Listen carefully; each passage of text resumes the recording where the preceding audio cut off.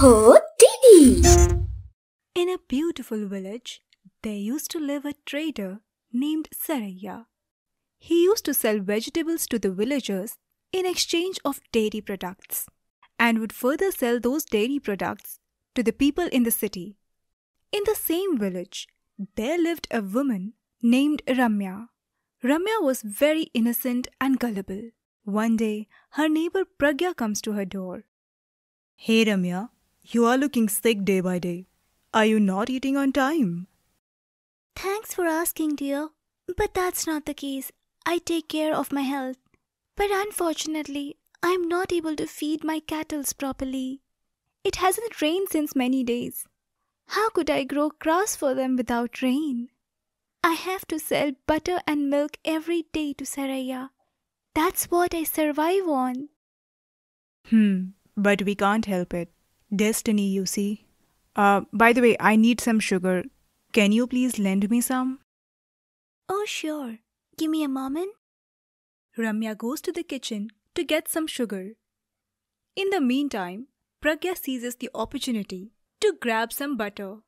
It was very tasty. Pragya then takes the sugar and leaves for her home. Saraiya comes there next morning. Hey Ramya, here are the vegetables. Come on, grab quickly whatever you want. I have to rush. Why do you always rush, Saraiya? I need some time to pick the right vegetables. Why are you always so skeptical? Why don't you trust me for once?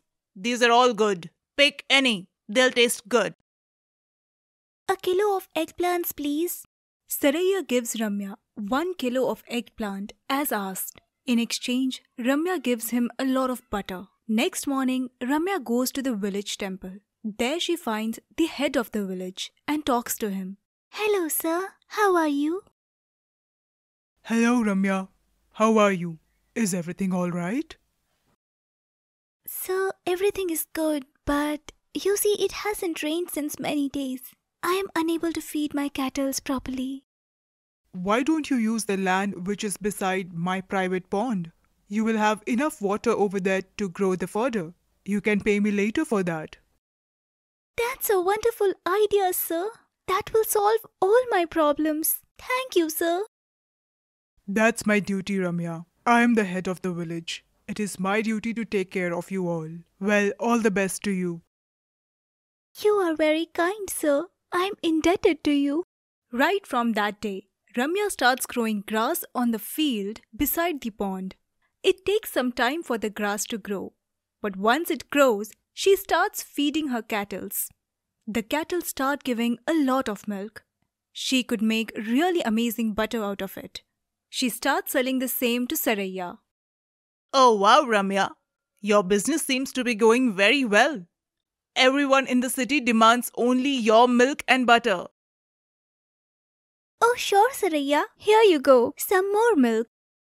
I wish I was also lucky enough to make that much of money. Don't worry, Saraiya.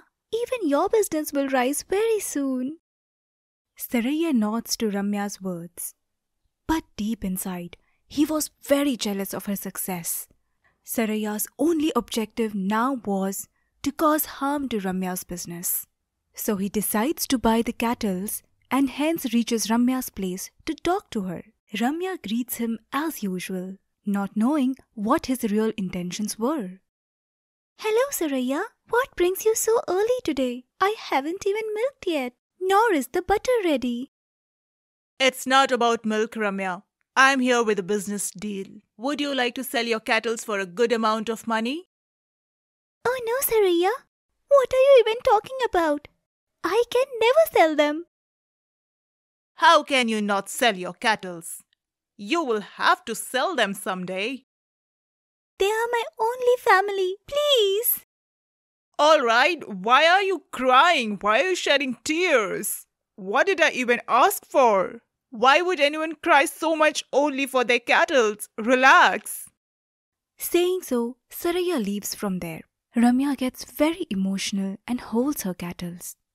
A few days passes like that.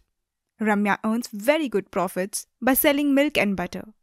Saraiya's jealousy and hatred for her success increases. He is constantly blaming Ramya for this. So he decides to meet the head of the village to seek justice. Hello, Saraya. Why do you look worried? What happened? Tell me. Sir, I'm here to seek justice. You must give me justice. Since quite many days, Ramya has been giving me less butter in exchange of vegetables. Upon hearing Saraya's plea, the landlord immediately summons Ramya. Hello, sir. You are accused of cheating, Saraya. I have heard that you are not giving him sufficient butter in exchange of vegetables. Is that true? Yes, that's true. Saraya, let Ramya speak. Ramya, you should tell me the truth. If you lie, I will give you a bigger punishment. Remember that. Go on now. I have been fooled by her. That was unjust. You have to compensate me, sir. Do justice. Saraya, rest assured, I will surely give you justice. But let Ramya speak first. Ramya, tell me the truth. Honestly, I don't even have weighing stones. I simply weigh in the same weighing basket that Saraya gives me vegetables in. For example, if he gives me a kilo of eggplant, I give him the very same quantity of my butter. I thought that was just. Upon hearing Ramya's side of story, the landlord starts thinking. Saraya, on the other hand, is extremely worried because he feels he will now be exposed.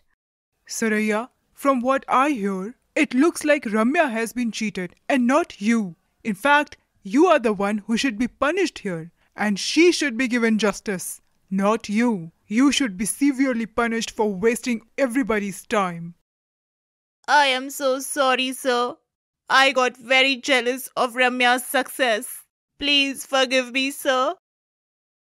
Sir, I request you to not to punish Saraya. He's a nice man. Please, sir. Oh, Ramya, you are so kind-hearted. I cheated you for so many days, yet you want to save me.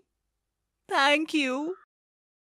Saraya, you need to change your approach right away. You can never climb the stairs of success by cheating others. Instead, you should always try to help each other in the journey of success. Always strive to become a good person, Saraya. Understood, sir. Ramya, your innocence and honesty saved you, and the justice prevailed. As the zamindar says so, Ramya happily leaves for her home and shares the joy with her cattles.